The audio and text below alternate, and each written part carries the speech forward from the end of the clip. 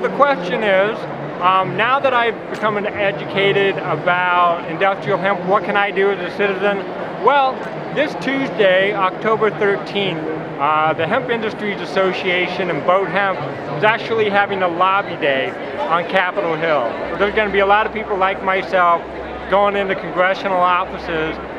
sitting down with staffers or representatives themselves and urging them to co-sponsor the Industrial Hemp Farming Act. Now, it would be wonderful if, in addition to the efforts that are taking place on Capitol Hill,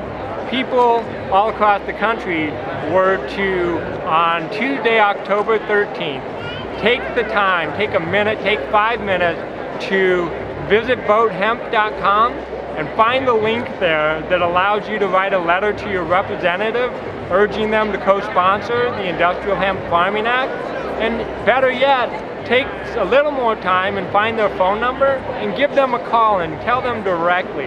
that this is an act that you want them to put all of their support behind in order to create a more sustainable future for ourselves, our children, and those that are yet unborn.